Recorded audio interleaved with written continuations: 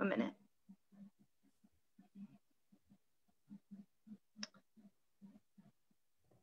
It's working on it. Okay. Greetings, everyone, and welcome back to our second edition of the Labor Forum. This time focusing on healing the nation, healthcare workers on the front line, and what we argue is easily one of the most critical topics that we need to be discussing and also spreading and educating each other on as we grow deeper into a crisis that we still do not have a solution on. But we're joined today by both scholars, organizers, activists, and different people who have been putting in their own type of solutions and organizing each other so that we can survive and we can also strengthen each other after this issue. My name is Gus Wood. I am a postdoctoral research associate with the Labor Education Program at the University of Illinois, Urbana-Champaign. And I'm also involved in, have a extensive history in labor organizing. And I focus on looking at African-American labor struggles within urban spaces, particularly late 20th and early 21st century. And so I'm excited to be here, and I get to introduce these wonderful organizers and scholars. So I want to go ahead and get right to it and also bring in my co-host, Stephanie Furtado, my awesome colleague. But let's do the panelists first, though. And so the first panelist we're lucky to be joined by today is Dr. Rebecca Collins-Given. I hope I pronounced it right. Did. Thank you. Rebecca Collins-Given is an associate professor of labor studies and employment relations at Rutgers, the State University of New Jersey. She is the co-editor of Strike for the Common Good, Fighting for the Future of Public Education from the University of Michigan Press this year. And she's the author of The Challenge to Change, Reforming Healthcare on the Front Line in the United States and the United Kingdom from 2016, as well as numerous other articles on work in healthcare and education. And so her background and extensive deep research into labor studies is well documented. So thank you for joining us, Dr. Givens. Thank you. Also, we are joined by Doris Carroll, who is a nurse of 37 years, still working full-time, specializing in HIV and primary care. She serves as president of the Illinois Nurses Association and vice president of the Illinois AFL-CIO. She is a founder of the Nurses Take DC movement, a nationwide grassroots movement to pass federal legislation for safe patient limits, HR 2581. She has worked with her union and other nursing organizations to support staffing ratios by supporting the passage in Illinois of legislation HB 2604, which unfortunately hasn't passed. Thereby, nurse staffing is now in crisis in Illinois as they battle COVID-19 pandemic issues. She continues to actively work in the fight against COVID-19 pandemic at her hospital in Illinois and across the country with her activism and leadership. So thank you, Doris, for joining us. Thank you so much, Gus. Appreciate it and so overwhelmed to be here. Thank you. Awesome. And finally, we get to Alice Johnson, who is among the most influential healthcare labor professionals in the state of Illinois. As the current executive director of the Illinois Nurses Association, Alice has directed the operations and activities of the INA union and its staff since 2012. In that time, she spearheaded efforts to organize advanced practice nurses at retail health clinics and defeated Governor Rauner's effort to lay off more than 124 correctional center nurses in 2017. Under her tenure, INA has successfully advocated for important legislation protecting the safety of nurses against violence and defeated short-sighted efforts to dilute the scope of nursing practice. Prior to 2012, as the director of the INA's collective bargaining program, she directed and supervised INA's labor negotiations and representation. Prior to this, she was a staff attorney at the INA from 2006 to 2010, where she negotiated collective bargaining agreements and represented the INA in labor arbitrations and before the labor board. She has a law degree from Northern Illinois University and is a proud Saluki, graduating from SIU with a degree in journalism. So thank you, Alice, for joining us as well. Thank you. Happy to be here. And so it's been established that we have some of the greatest scholars and activists here with us today. So this is going to be an absolutely wonderful discussion and an important one, because the pandemic has placed healthcare workers at an epicenter of dealing with the damaging effects of COVID-19. Healthcare labor organizations, particularly nurses unions, have been the leading groups in calling for worker protections and other things to safeguard not only themselves, but the patients they care for. Their struggles and insights will be at the forefront of this discussion about the medical industry, labor relations, and pretty much everything that happens within the political economy moving forward. And so we have to centralize the space that nurses have and the nurses organizations, and we have to listen and implement their interests so that we can build a better future for each other. And so I'll stop there and turn it over to my awesome colleague, Stephanie Furtado, to introduce herself, and our wonderful scholar, Robert Bruno. Gus, thank you so much. So I'm also with the labor education program at the University of Illinois, where I'm a lecturer, and along with Dr. Wood, I'm a co-host of this program, where we try to bring pressing issues that have to do with labor and working people in the current moment once a month to this online forum.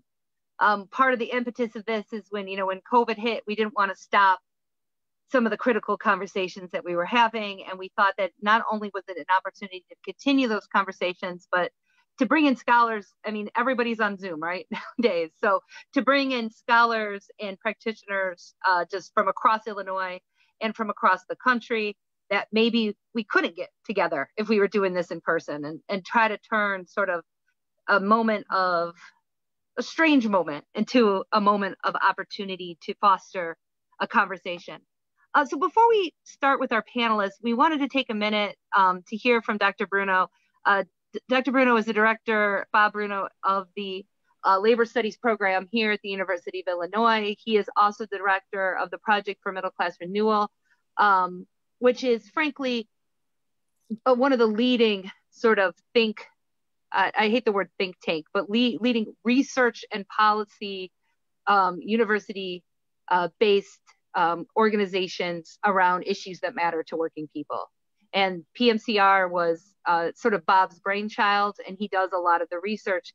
And as you can imagine right now, quite a bit of that research has had to do with this issue of healthcare and nursing and frontline practitioners. So we wanted to give Bob just a brief moment to sort of connect what the Project for Middle Class Renewal is doing on these issues before we get into a discussion with our panelists. So Bob.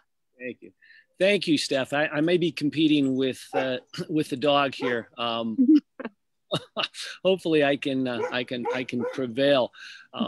What I do want to just say is that I've known these three folks who are on our panel for many years.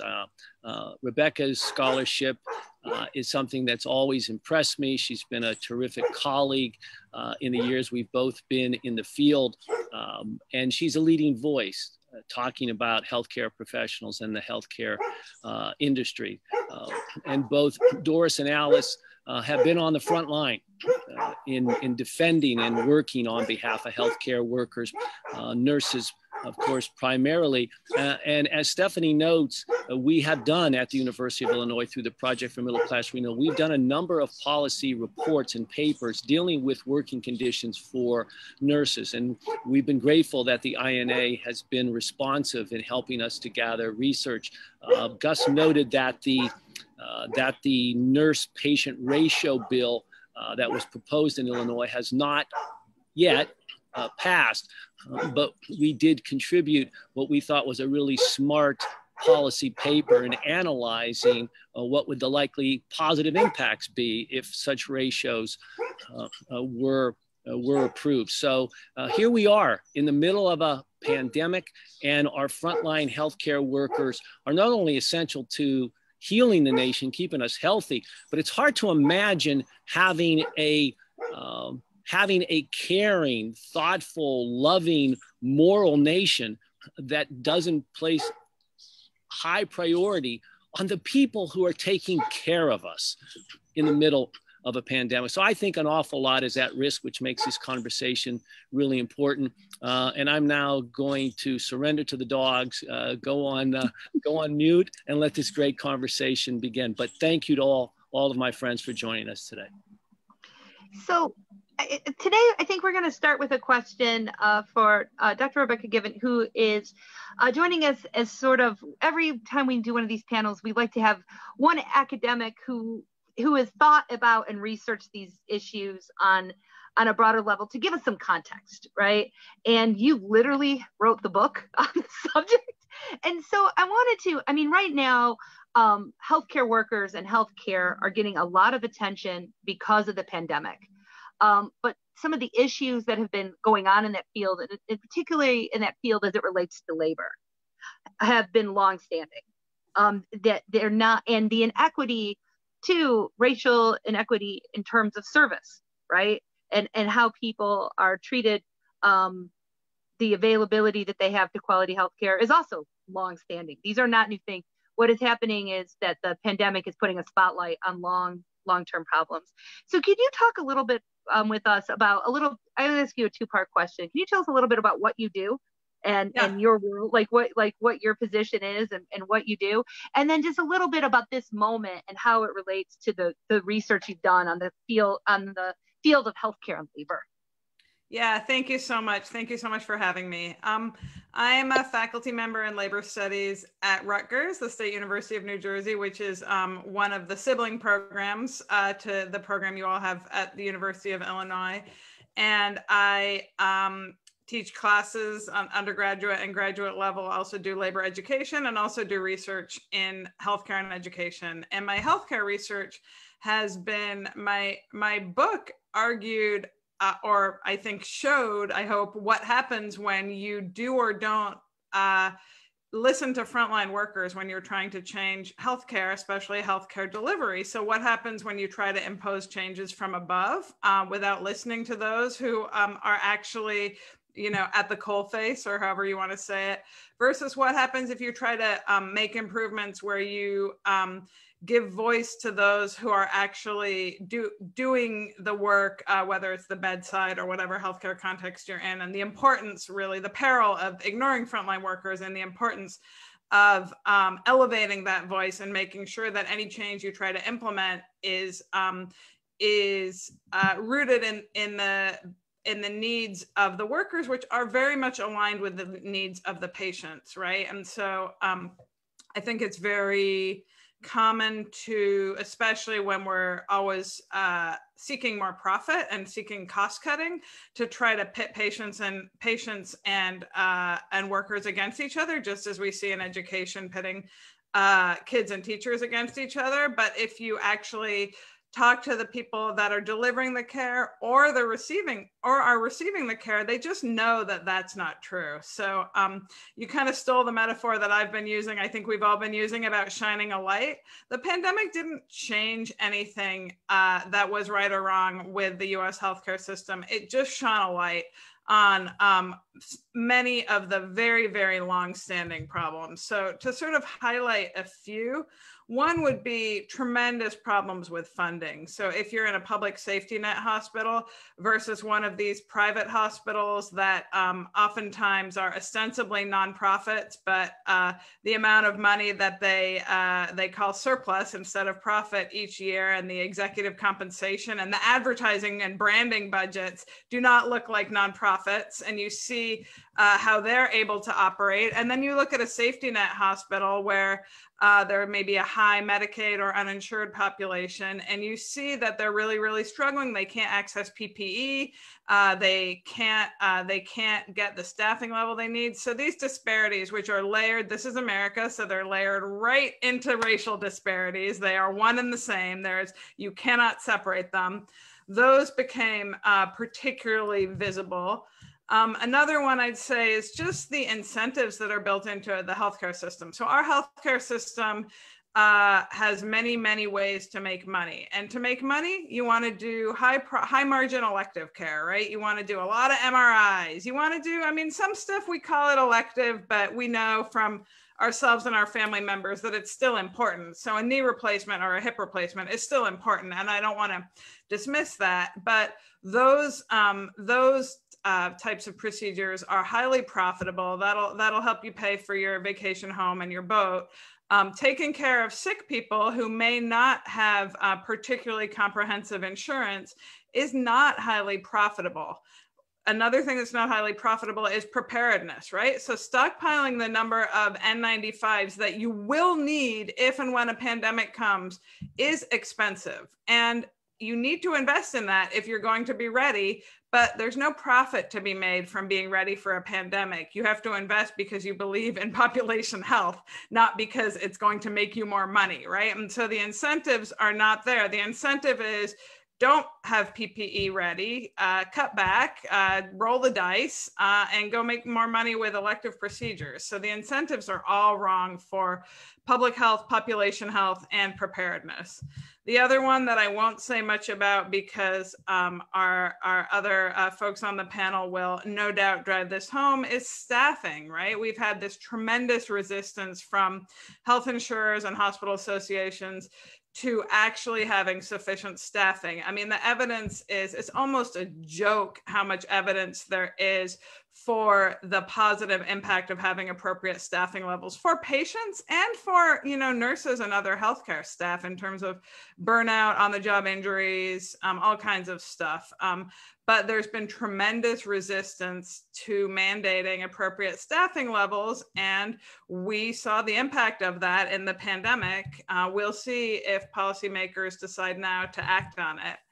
And then the other one I'll just touch on is more general, but hits all these areas, which is the importance of employee voice, right? And so that's where you start to see the difference between a unionized workforce and a non-unionized workforce, where non-unionized workers can often be very, very afraid to speak up when infection control procedures are not being followed, when they don't have sufficient PPE, or just when, you know, there's a surge and the numbers are out of control and they'd like to tell somebody. There's tremendous, tremendous fear.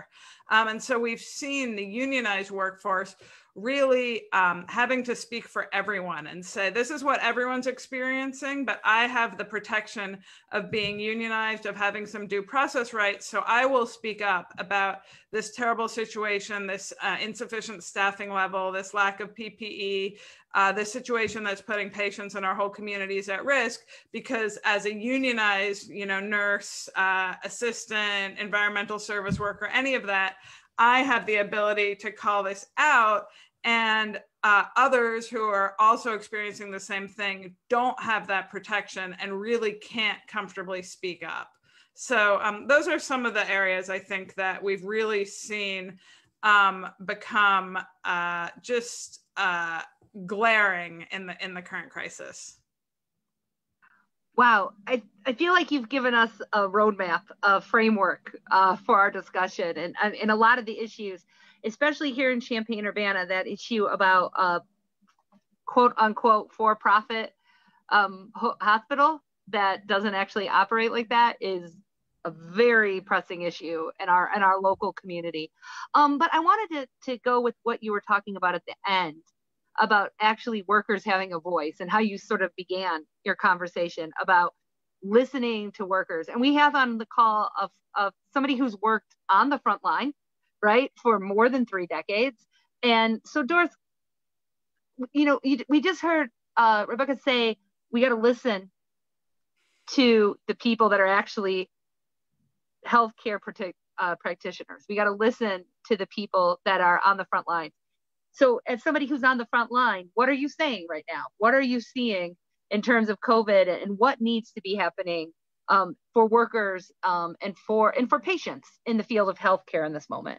Sure, thank you so much. And it really struck me when Dr. Given mentioned about the non-union workers who don't have a voice, because we heard very much in the beginning of the pandemic that Facilities were firing physicians, were firing nurses.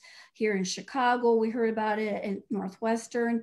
And so these people didn't have any protections. And of course, in Russia, they were throwing doctors out the windows, what I was hearing, you know, actually killing them for speaking up. So of course, you know, we have what we have here, and what I've worked at University of Illinois, the Illinois Nurses Association has been at our hospital for almost for 46 years. And so our voice is powerful.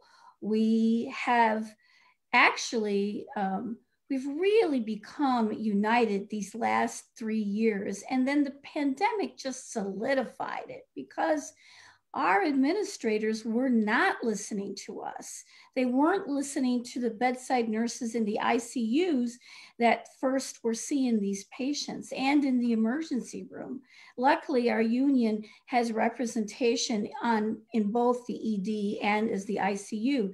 And what we found is what administration was trying to tell us to do, and they rolled out this type of nursing process of caring for our patients by forcing nurses in ICU to take care of up to 4 patients. And therefore, and then have about 5 runners who were regular floor nurses or physical therapists, occupational therapists, to, in a sense, help the ICU nurse. Well, the bedside nurses just revolted, because they didn't talk to the bedside nurses about this. And it resulted, it went live for a couple of days, and then it just went away, because they still expected the nurses to do everything you were expected to do when you had 1 or 2 patients, but now you had 4 patients. So it really failed. And they told us that this is what they were doing in New York.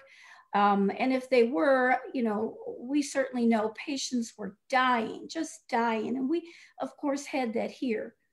And not until the INA went to the media did we also get what we needed, which was the PPE. And I'm sorry, it wasn't the PPE, it was actually the hazard pay. We were just talking to our nurse leaders. We started out talking to them every day, which was kind of amazing that they actually would listen to us, but we did. And then they started to push back, and they didn't want to talk to us every day. So they had us talking to HR, who were furiously writing down things that they had no clue about, because they were not medical people.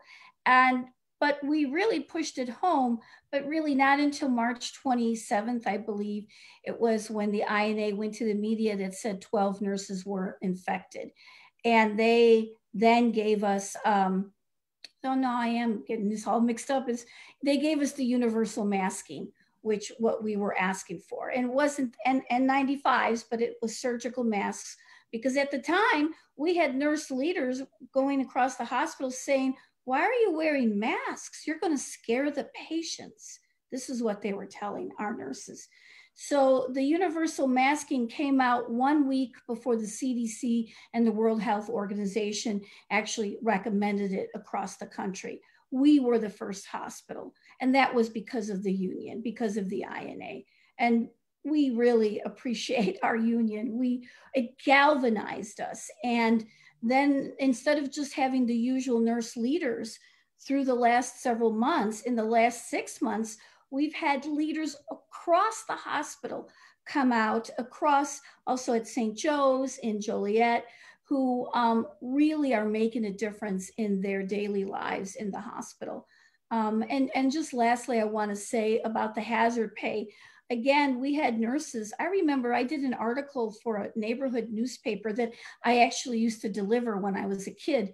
And my friend, she's one of the journalists there. And I remember speaking to her a month into the pandemic, and I just, you know, we were terrified. We really were. We didn't know a lot. We were getting most of our information from the news, very little from administration, because they were scrambling too to try to get information.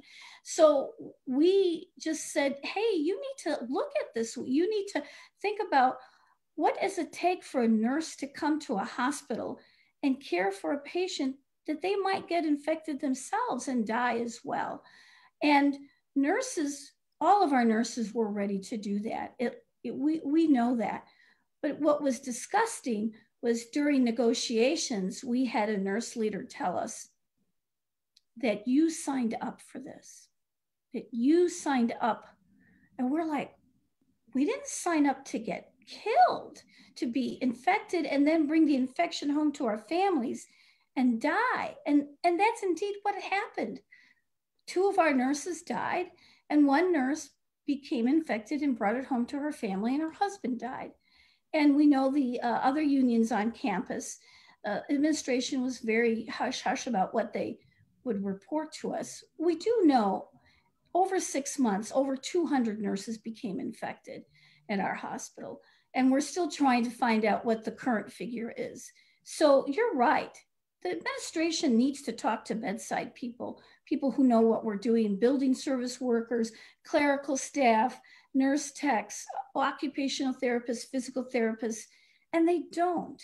And that's not unique to hospitals. We know that. And so I appreciate the forum to be here today to speak out to that concept, that issue, that you talk to the workers. We know what's going on at the front line. And thanks for that. Thank you. Thanks. Alice, I want to follow up on that with you.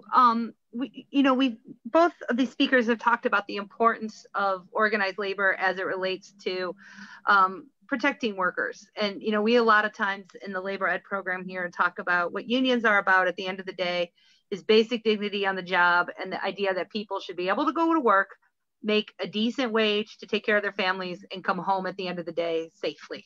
And can you tell us a little bit about the Illinois Nurses Association, your organization, what it is for our listeners who aren't familiar, who you represent, and how the INA has been responding to the pandemic and to this moment? Sure. Thank you, Stephanie. So the Illinois Nurses Association, I'll start with describing a little bit about who we are. It's been a really good discussion. I had a couple of things from the Dr. Given and President Doris Carroll that I wanted to comment on as well. So the Illinois Nurses Association is an organization for nurses that was founded in 1901 at the World's Fair. Nurses across the state came together to standardize the practice of nursing. And at the time, there was no standard for what was a nursing education, what were the proper credentials that a nurse needed to have. At that time, there was also no Nurse Practice Act, so there was no definition of what was a registered nurse. There was a lot of correspondence schools, groups out there that were looking to make money off of people just to call themselves a nurse, but we're not actually a nurse. We're not actually learning the real skills that they needed to properly care for a patient. And something to be aware of is at that time, so modern day professional nursing was essentially created through the Civil War. It was a national crisis and tragedy that brought nurses to the forefront. They were really the heroes on the front lines, saving soldiers and saving patients. And I think that we can see that tradition kind of cycling itself over the years. Just like at that time, nurses are the heroes on the front line today. So that's essentially how the organization was founded. Initially the focus was on the Nurse Practice Act and defining nursing. And over the years, as collective bargaining became legal for both in the public sector and for nonprofit healthcare, nurses in the state of Illinois began organizing. And today we represent nurses in both the private and the public sector throughout the state of Illinois, everywhere from the most southern tip in Illinois to the northern tip of the state. So that's kind of how the organization was founded and who we are. How the INA has been responding to the pandemic. it's hard to describe the level of overwhelm that was taking place when, like in mid-March, when the pandemic was really hitting.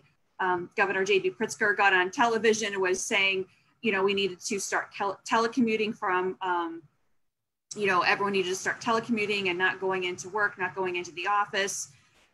So there was just this, tremendous crisis that was hitting.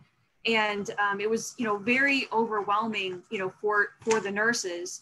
But, just like they have throughout history, the nurses came together and said, okay, these are the things that we need to do in order to respond to the current crisis.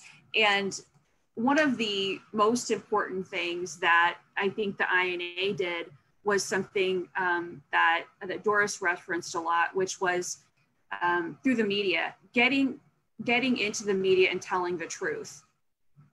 When you think back to that time, there was nobody actually telling the truth about what was happening during this pandemic other than frontline healthcare workers. There was many times where we saw, public officials say things that just, they just weren't true. Like, oh, the PPE crisis isn't that bad now. At times where it was really, really terrible and needed to be fixed and needed to be addressed. So the nurses getting on the media and saying, these are the real problems, this is what's actually going on, was a huge service to the public at that time. Without that, we wouldn't have had anyone else doing that. We created, we had to create a system for our members for real-time reporting where they were lacking personal protective equipment. To give you an example, we would literally, talk to a nurse, the PPE situation that they would have, they thought they had the equipment that they need at the facility where they work at, but it turns out, the next day they're being given, we had a facility where instead of being given actual proper medical gowns, they were being given, it was like rain ponchos for personal protective equipment. So things would change incredibly quickly. We would think that nurses had the N95 masks that they needed. And then we would get information stating that the N95 masks that they had were actually from Home Depot. They weren't medical grade masks and they weren't going to properly protect the nurses. So the information was changing so quickly. We put a mechanism in place where nurses could report quickly and give us the information we needed and what was going on with the personal protective equipment. Because the equipment wasn't being provided by the employer, by the hospitals and the different healthcare facilities, the INA actually started coordinating, donation efforts. And we got, thousands of face shields and mask straps out to our members, equipment that they needed.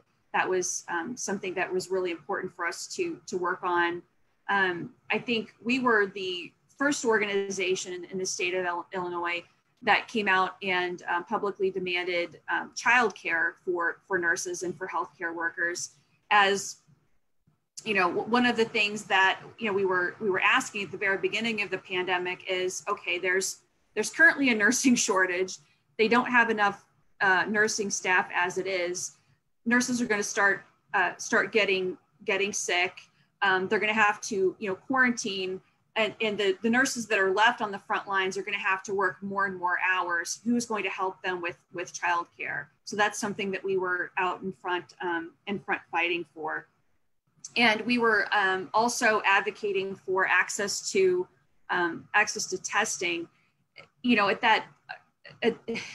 In March, I remember, talking to nurses, one of whom worked with veterans, and she had symptoms indicating she might have COVID. And it was like this desperate struggle to try to get, access to testing for her, which was, obviously not just important for the nurses, but important for the patients and the residents that they're taking care of. So fighting for the access to testing was something that we were working on as well. And as Doris referenced earlier, the hazard pay was something that we fought for all of our facilities. We were able to get it at some hospitals, not all of them, unfortunately, but I believe that the University of Illinois was the first hospital in the nation to give hazard pay to their nurses, which is fair. It's additional pay for the additional risk that they were taking on for themselves and their families on the job. One other thing I did want to mention, we also held some online counseling support classes for our members. They were not well attended, but we wanted to offer that service because our members have went through losing their colleagues, losing their family members, and just a constant worry about the risk to their own health. And I'm of the opinion that the mental health aspect of this entire pandemic on healthcare workers, we don't know the full extent of it yet, but that's going to have a huge impact. And that's something that the INA cares a lot about, giving support to our members in any way that we can. I think that, thank you so much, Alice. I think what all three of you, Alice, Doris, and Rebecca, have put forward as one of the major themes for this discussion already is that the workers are the ones who need to be listening or need to be listened to in terms of how to actually effectively deal with the problems that we face, the crises that we're in right now. And Doris brought it out beautifully that that's a historical issue. It's not something that is only happening in one sector of labor. This is something that we've always had to face. And it comes down to an honest and a discussion about power and ideology, in that the employers do not have the respect to just outright listen to the rank and file workers, even though they're the ones that have the experiences. And I think that's something that we oftentimes forget to put out there, is that there is an ideological issue at the heart of the struggle that nurses and other rank and file workers have to deal with by just getting the employers to just listen to their experiences and their actions. And that's why there's so much of this, and why the INA just had this wonderful strike and this wonderful victory came from those particular ideological conflicts. And so I think that that's one of the biggest things we want listeners to take away from this forum, first of all, is that the workers must have their voices centralized into how we deal with any problem that they are facing. If you haven't done the position, if you're not doing the work, you're not actually there giving the advice or working with the people, then you have to listen to those on the front lines. And I think that that's why the front line aspect or the metaphor is so important here. And so I kind of want to take it back to, or grow it outward. Let's go macro a bit. And I want to talk to Dr. Given here, but Doris and Alice, you can comment as well. But Dr. Given, we talked a lot about what's happening currently in the United States, and your work deals a lot with what happens outside the United States as well. So in relation to this crisis, how are the workers responding in other spaces outside the United States that you've been tracking? What are your thoughts? Yeah, I mean, we're seeing, I would say, the whole spectrum from countries that similarly were underprepared for a pandemic and also do not properly listen to the voices of frontline workers and faced, similar crises. We've got a global epidemic of healthcare worker deaths, including RN deaths, and you see it as we've said, that disparate impact on different communities. So, the Philippines has been a supplier or sending countries for healthcare workers, especially nurses, all over the world. And the Filipino healthcare worker community has been really devastated by the crisis. The number of deaths in the US, 1 in 3 RNs. We think the numbers are terrible because the government doesn't require any good data collection, but about 1 in 3 nurses that have died of COVID, we think, in this pandemic have been Filipino nurses in the US. So we see, the crisis hitting everywhere. And then we also see, some countries just have systems in place that are better prepared to deal with something like this. So if you have a healthcare system where people aren't afraid to get healthcare because they're afraid of the cost, they will be more proactive in seeking care when they need it. Or if you have a place like Korea, which had recently dealt with a pandemic and so understood all kinds of measures from tracking and tracing to masking, to get a pandemic under control, that helps everybody, including healthcare workers. So I would say we see sort of the whole range, and what we see everywhere is the workers that were, ignored and mistreated and underpaid and disrespected before the pandemic, especially the healthcare workers, are the ones that then suffered the greatest impact during the pandemic. And we see that all over the world. Thank you, Dr. Given. And I think that kind of ties into where we're going next with this, is the issue of the resistance and the striking, because, I think that this is something that when we follow in history, we've noticed that during the periods of crises like this, especially in terms of worker safety and the precariousness of employment, you have higher incidences of labor militancy. You have more strikes. You have deeper organizing.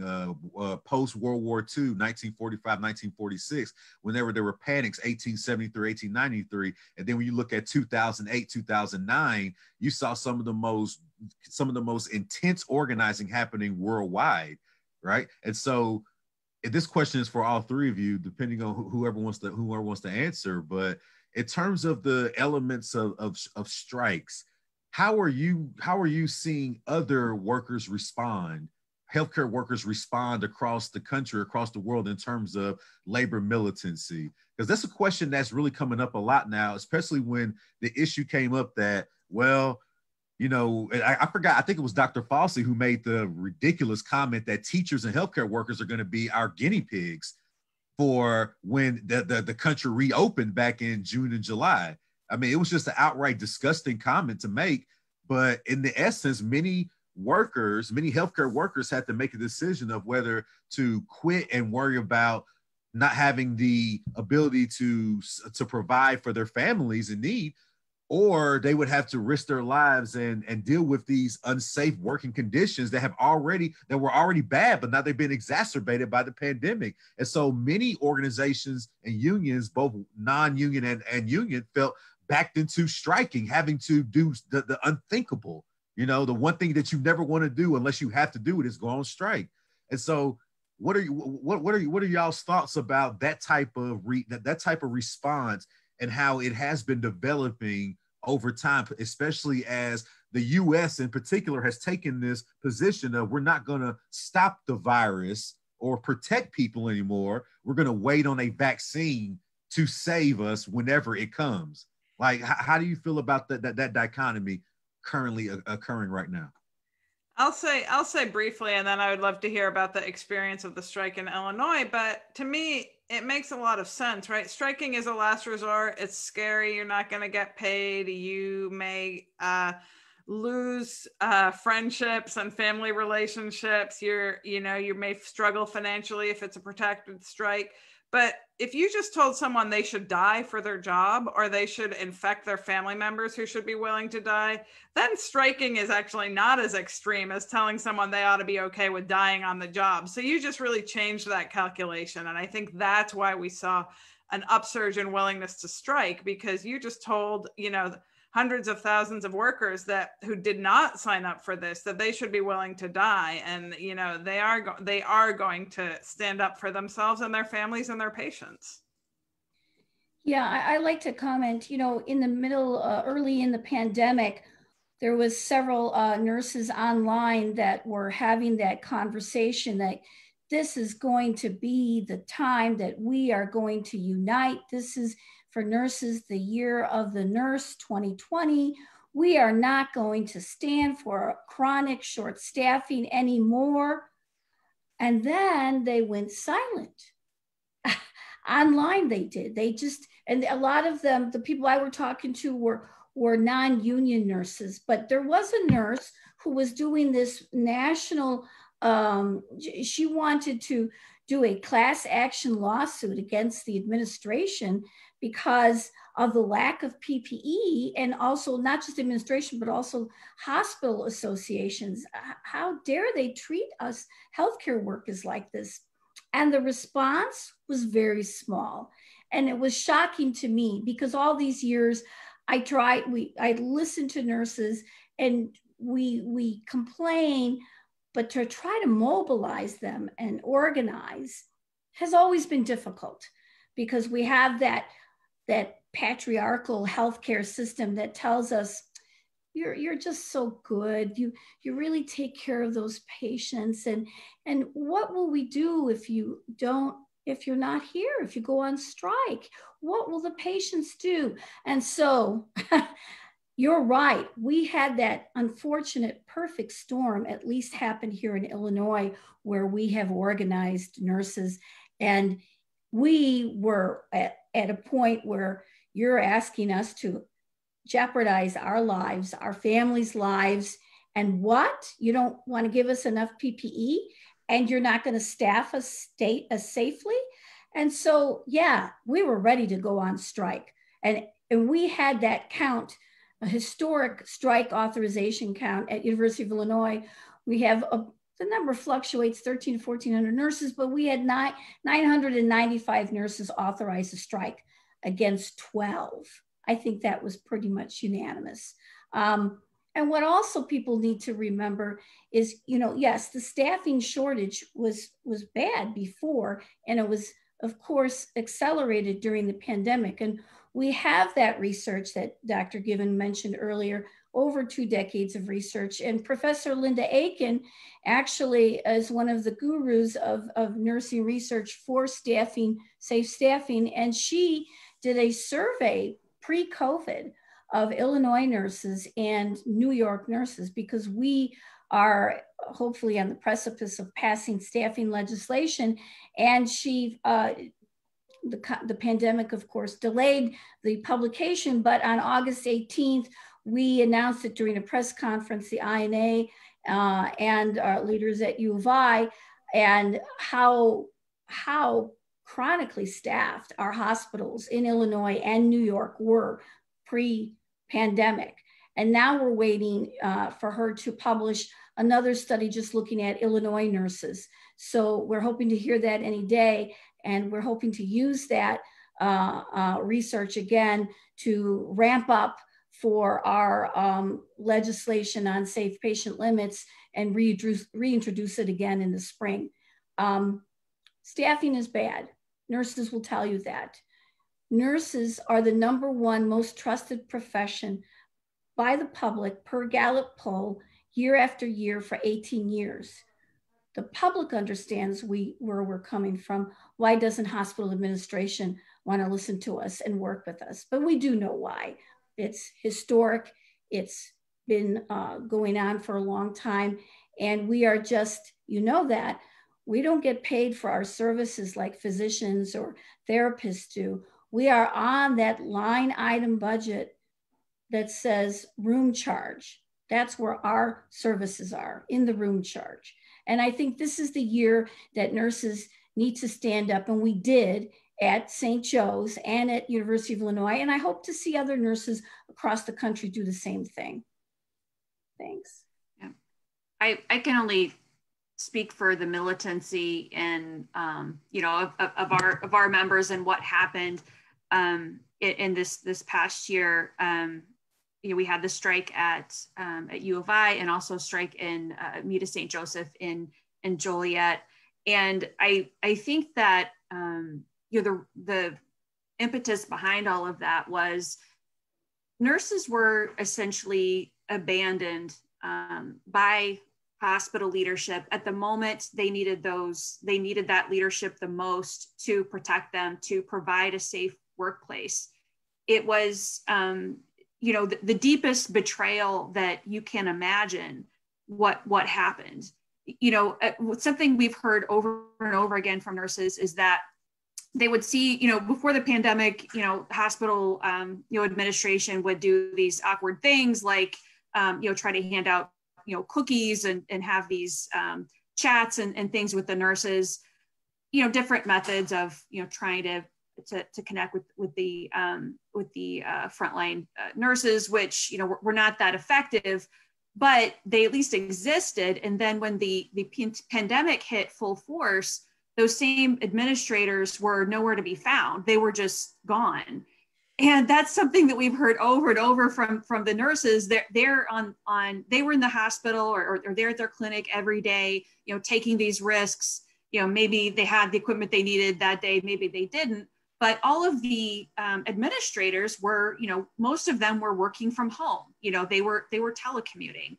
And I think that most nurses saw that as, an abandonment.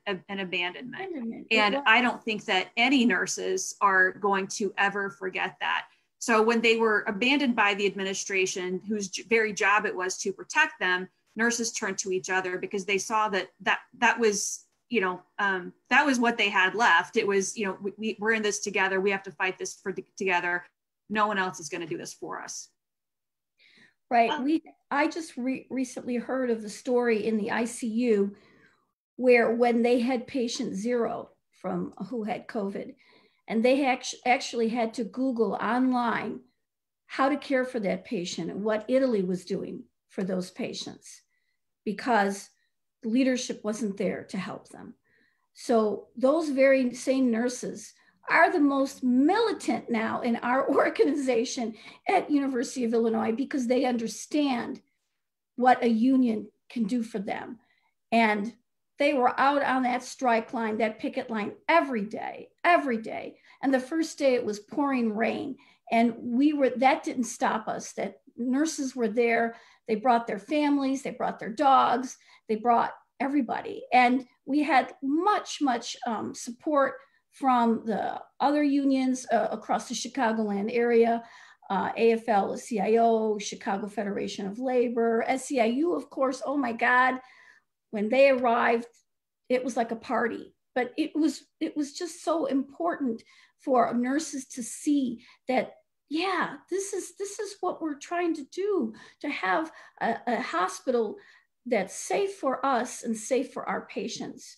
Please do that for us. And that's what we wanted. And they didn't provide that for us. And I just want to add that we'll see, we talked about the long-term impact of the pandemic is very much unknown. The long-term impact of going on strike also remains to be seen. Strikes change you, and strikes are contagious. So those workers themselves that went on strike, their bond with their coworkers and their union is unbreakably strong now. And their families and their communities have all experienced that solidarity, that power, and the victory that came with it. And now they, in turn, whether they work in healthcare or something else, are more likely to realize that strikes work. And in Chicago, you have that growing situation because anyone with a teacher in their family, there's tens of thousands of teachers who have the recent experience of being on strike, and the hard part and what it takes and how much you have to build to it, and then how it feels and how it can succeed. And so that energy will carry on and make people more willing to go on strike in the future when they see that in some situations that's going to be the only way to get what they need and to get their demands met. So this is something that will grow, and strikes feed each other into more strikes. And I'm really glad you brought that up. And that is definitely something that we've seen over the last, since 2012 with the first Chicago teachers strike going through 2017, 2018. We had one here on campus with the graduate student workers, that this sense of how things were going in public education was not okay, that labor had something to say about that. And that wave of strikes had to do with the workplace, but also had to do with things like equity in education, access to quality education. And I feel like the same kind of conversation right now is happening in healthcare. Yes, it's about the workers, but it's also about what do we expect from our healthcare system? What does equity in healthcare look like? And so this is a question for all three of the panelists. But before I ask it, I want to mention to those folks who are watching on Facebook Live, if you have a question, you could type it into the comments and we will get your question answered, because we don't want to monopolize all the question time. So if you have a question that you would really like answered from these three amazing panelists, please type it in and Gus and I will get that question asked. But since I have the mic right now, the question I want to ask all of you is what's next, right? If the spotlight has been shown that inequity and how people are treated both as, as workers is not okay, right? And that we haven't been listening, and that the crisis is deeper because we weren't prepared, because we weren't listening to frontline healthcare workers. Well, now I feel like one of the reasons we're spotlighting this issue is because it's on everybody's mind, right? It's a national conversation. Bob Reiter, the president of the Chicago Federation of Labor, wrote a really powerful op-ed that came out a few months ago during the crisis. And he said, basically how this is going to be judged is what do we do next? Like, are we going to come out of this stronger? Are we going to build a more equitable labor movement? Are we going to build safer and stronger workplaces, right? So for all three of you, what's next in the terms, what would you like to see next in the terms of labor and healthcare in this country? Anyone, I know it's a big question, so any one of you can answer that first.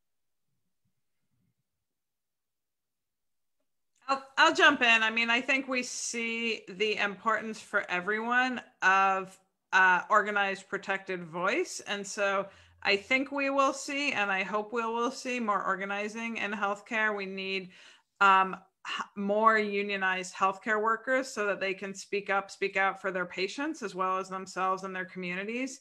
And I do think that healthcare workers realize the difference, and it's very, very hard to organize in this country. The odds, as you all know, certainly the panelists don't need me to tell them, the odds are really, really stacked against the workers, but it's needed now more than ever. And so I think we may see more of that. And I think we'll also see an examination of the healthcare system and how you access the healthcare system, because we have so many millions of people losing their jobs and losing access to their employer-sponsored healthcare. And not to get too much into the weeds of all the policy stuff, but people who live in states that didn't do Medicaid expansion are left out in the cold right now. And so realizing that whatever you think the change should be in terms of, is it Medicare for all? Is it, different public options? Is it,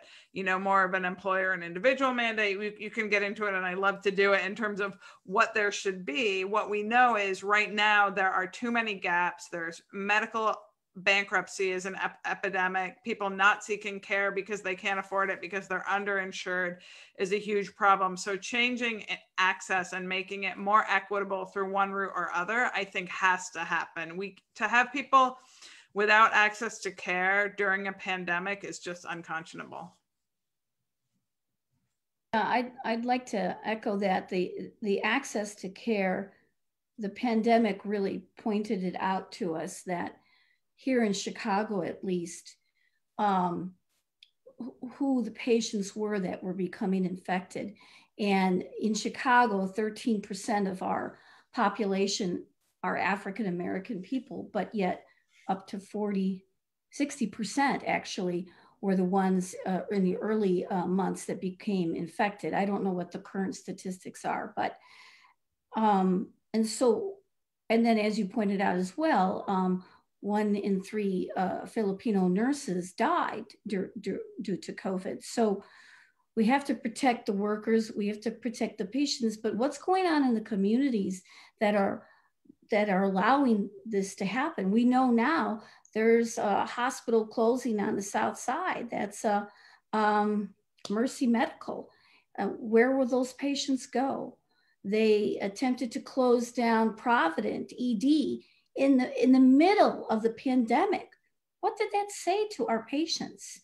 And also, even before the pandemic, the incredible inequity for African-American pregnant women. I'm an old labor and delivery nurse. And so this was so shocking for me to hear that in 2019, many studies were starting to show that even though we are the wealthiest countries in the world, here in the US, the statistic, I just went out of my mind. There, at least for African-American women, there were 40 women dying per 100,000 patients, as opposed to 13 who are white. I mean, and people might try to say, well, it's your personal choices. No, it's not. It's lack of access to healthcare and the inequities that go on in certain parts of our city, not being able to have clean air and water, and what our administration has done to that. So how the labor movement will change that is, it's a good question. And I really hope that, we have a union it's fairly diverse, but we as a union have to I think, look at that question and see what we're going to do and how we can help our communities, our patients, and of course, the nurses that we serve as being in the union as members. Yeah, I think, it's two really big questions. Doris mentioned, Provident Hospital, and Provident Hospital was founded because at that time, there was an African-American nurse that wanted to go to nursing school, and no other nursing school in Chicago would admit her. So Provident Hospital was founded both through leadership in the African American community, and at the time it was actually the captains of business that also donated, because they needed a place to provide healthcare for their workers. So it was George Pullman and McCormick. I think Marshall Fields, some of these, different industries donated to that as well.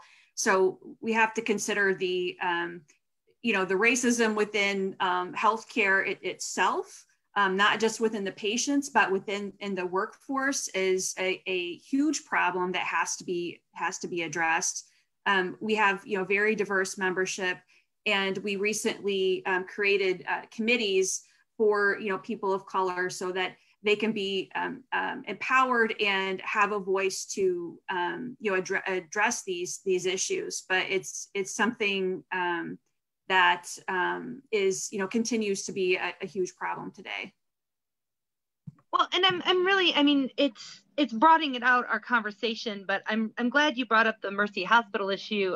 Mercy Hospital and annually sees more than 40,000 emergency room visits. It's the third hospital in the last few years that serve predominantly Black neighborhoods to close, go through the process of closing in Chicago. The next closest hospital for folks that live near Mercy is 3 miles away.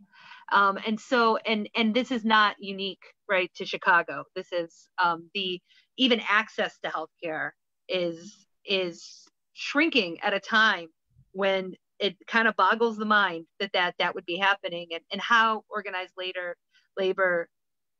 deals with that, and deals with this moment, while also trying to, battle for basic workplace protections on the job.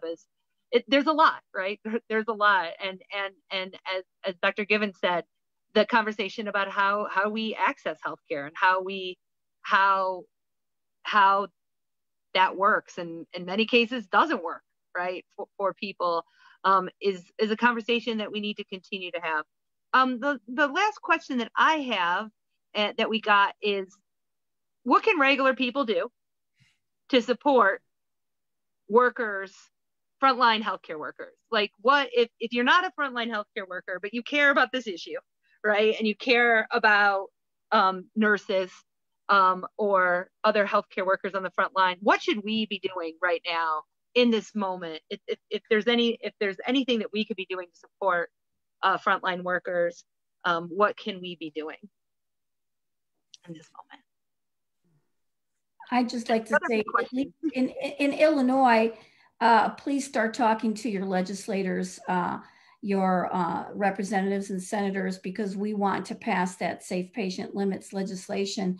It's just so basic. It may not, safe patient limits alone may not be an easily understandable phrase, but what that really means is making sure that a nurse does not have too many patients to care for. Because the research shows if a nurse has too many patients, a lot of things get missed. You don't get your pain medications, patients fall and endure more injury. Patients have more infections, patients die in a hospital because there's just not enough nurses.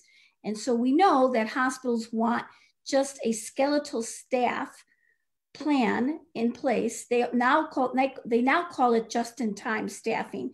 Over the 37 years I've been a nurse, it's just, they change it all the time. But this just-in-time staffing is just not enough. And what we need to just have regular people is pick up the phone, call your legislators and ask them, I want to be taken care of in a hospital. I need you to pass this legislation. And it's really a no-brainer, but we have to fight the hospital association to make this happen. And because they are the ones that will spend the money. In Massachusetts, they spent $25 million to stop and defeat the ballot question in November of 2018. And they defeated it 70 to 30%. So, can that happen again here in Illinois? Of course it can, but I really think we need to educate everybody. So that's one thing. I'm sure everyone else has other questions or has other points to make. I would, the supporting the safe staffing is extremely important. In addition to supporting the legislation, talk to your local legislators, ask them their position on the bill, ask them to support the legislation. If you're admitted to the hospital or your loved one is admitted, ask the question. Ask, how many patients are assigned to the registered nurse that's taking care of my loved one. Be assertive, be curious, ask questions about that. It's not just about the nurse, it's about the care that your loved one is receiving. And there's so many there's so many problems that were exposed and came out. There was a reporter that did a piece a while back on how difficult it was just to find out how many registered nurses in the state of Illinois, how many healthcare workers have died as a result of the COVID pandemic, how many have contracted them on the job. Why is this information that is so difficult to get? It's difficult to get because of where our priorities are and the resources aren't put into, those types of things. So I think, demanding the staffing, demanding access to care, demanding that there be, transparency and healthcare and, things like, what's happening to our healthcare workers should not be a mystery. Yeah, I mean, I would just add, I think those things are really important. And I think approaching these challenges with a spirit of empathy, which to me means listening to the workers. So whether you're talking about where you or a loved one is receiving healthcare, whether in a hospital or another setting, understanding, one is just showing appreciation to the workers in a human to human way, but the other is understanding what challenges they're going through. If you feel the care you or your loved one is getting isn't what you'd like it to be, is it because of lack of funding, lack of staffing, too many on the job injuries, so they're shorthanded, whatever it is. So approaching it from a spirit of empathy. And for me, that goes to policy debates and voting as well. There's so much money in the mix, especially in healthcare, where the lobbying and the campaigning, the example from Massachusetts is a big one. When there's a debate about a healthcare policy going on, what do the healthcare workers think about it? What do the nurses think about that? Make sure that you get information from those that really live it every day and that know it best. And you don't take it from some of those that have other incentives and other interests in certain policy outcomes. And so to me, that sort of spirit of empathy and spirit of prioritizing the voice of those who live it every day and who do this work and for whom it is their lives, I think is extremely important, whether we're talking about, again, just in the human interaction when you're receiving healthcare, or whether we're talking about how you're going to vote, how you're going to talk about policy change. Thank you so much. And I'm going to actually add, I know I asked the question, but I'm going to add a couple of things in. One of my very favorite labor quotes, and Gus will laugh because I say this all the time, is that during a miners' strike, reportedly, Mother Jones, who's one of my labor heroes, said, sit down and read, prepare yourself for the coming conflict. And whenever we have a forum like this, I like to point people in directions where they could get more knowledge, and if they want to dive into things deeper. And I just honestly, Dr. Givens, your book, I think, lays out a lot of these debates. I mean, it was written before the pandemic, but a lot of the stuff you talk about are the very kind of issues and the very kind of conversations that we're having. And so the book is the challenge to change reforming healthcare on the front line in the United States and the United Kingdom. So if you're looking for a place to start reading, the second thing is show up, right? Is when, and this is, I think, one of the things that was so powerful about the Chicago teacher strike. You know, I'm down here in Champaign, but the Chicago nurses strike. I was following the strike on Facebook. And how I was following it was not just on Doris's, Facebook, or on, different nurses that I know up there, Facebook. It was also on Facebook of folks that are involved in organized labor from all sorts of different unions, from teachers to postal workers, right? People showed up, not just the nurses, not just the custodial workers that were also on strike at the same time, but just also,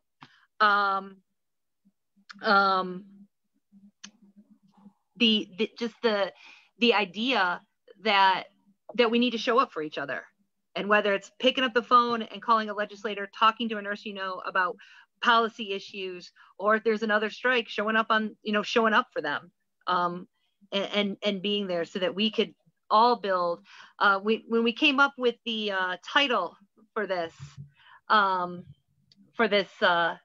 program, Dr. Bob Bruno came up with the title, and just the idea of, and I think it's a very powerful idea of healing the nation, right? And healing the nation, healthcare workers on the front line. But there's a lot of ways, just frankly, that our nation needs to heal, from racial inequity to the fact that working people, by and large, are having a harder and harder time making it, right, on a day-to-day, and having to make hard decisions between their health care and other needs. And organized labor has a role to play in that conversation. And I feel like we touched on a lot of topics, and we probably could keep going for a while, but I want to respect people's time on this Sunday.